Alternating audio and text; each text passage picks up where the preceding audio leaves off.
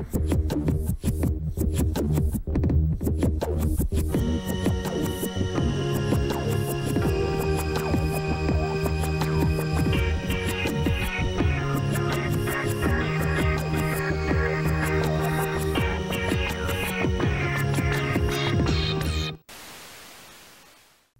everybody, welcome back to another Judgment commentary of Koimonogatari, but today we're going to be checking out episode 5. And last time, on episode 4, Kaiki had a brief friendly chat with Senjugahara about the relayed message from Ononoki telling him to stay out of the current affairs involving Nadeko.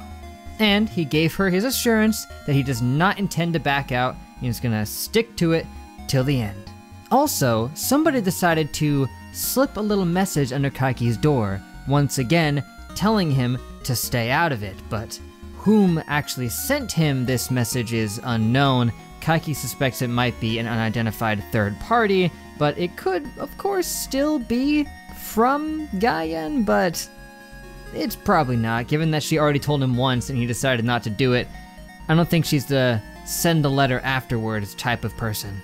But as of right now, I don't have a really strong indication on who it might have been. Besides that though, after Kaiki's routine visit with Nadeko, he happened to run into Hanekawa, who is back from being overseas. At least, that's what she says. She said that she has been overseas this entire time, trying to do a couple things, mostly get out of Gaien's range because she thinks that, well, maybe if she gets far enough away she won't be able to read her, but nah. But now that she is back in town, she decided she wanted to swap some information with Kaiki, and Kaiki was a bit apprehensive towards the idea at first, but she's managed to convince him. And the interesting thing about Hanekawa being back from being overseas is that she admitted to being, kind of deceitful towards Senjugahara, because Senjugahara thought that she was still over there, but no, she's back in town and she didn't tell her. Heck, for all we know, maybe she never left at all and she's just making it all up. It's a possibility. I don't know, the whole Hanekawa overseas thing is a little bit suspicious to me, but that's beside the point.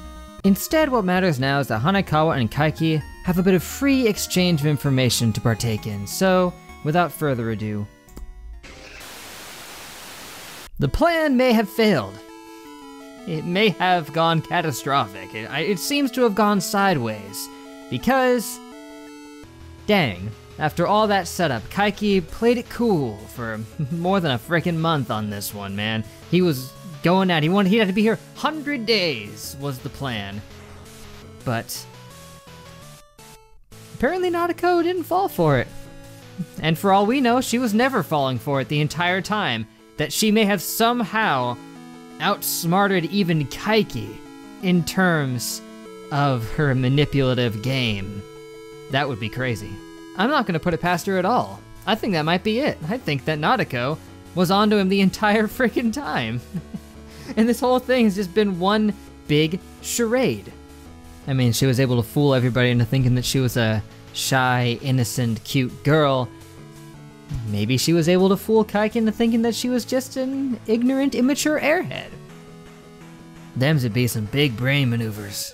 Besides that though, we did get some interesting lore drops about Kaiki that apparently, if what Ononoki said is true, and what Kaiki said was also true, he went out of his way to take out the cult that had deceived Senjugahara's mom. He destroyed them, tore them to pieces, but then it backfired because she just ended up in a different cult, a worse one, up on the totem pole. And he didn't do anything about them. It brings up the potential that Kaiki has gone out of his way to do things for other people rather than for himself, but every time he tries it, it just goes horribly wrong. And of course, if what she says is true, then yeah, it ties into what happened at the end there. That every time he tries to do something for somebody else, it just backfires and explodes right in his face. I mean, you just know Kaiki's gonna play it cool and try to salvage this, but I don't think he has a chance anymore. Now that she's called the bluff, I don't think anything he says is gonna fix it because he doesn't have any supporting evidence that what he says is true. All he has was his word. And also, he just preceded that by saying that words can't be trusted. I dare say this episode was certainly interesting. It added some potential nuance to Kaiki's character if you take them for their word, which at this point, I'm going to. It's probably a bit more complicated than what they were expressing, and maybe he's not just the whole, oh, I was actually a really nice guy kind of thing, but still, I think there's definitely some truth to it, and that he did just straight up go out of his way to help Senjigahara because he felt bad, because, well, I mean, come on, I guess even he's not that soulless. He saw her as fragile. She was a fragile kid, and he didn't want to be responsible for her crumbling into dust, but he does respect her now for having not done so, that despite the fact that he thought she looked fragile, she's managed to survive and maintain after 2 years of continuing strife. Perhaps he is that way because he has no choice but to be. Every time he tries to do something nice, it just goes horribly wrong, so instead, he just goes out of his way to rip people off. Although so far, most of the things I can think of that he's, tried to do good for people are mostly undoing bad things that he's caused, so I'm not sure if that even really counts. I mean, that does still lend the idea that he feels guilty for his actions. That's why he keeps trying to undo bad things that he's done, but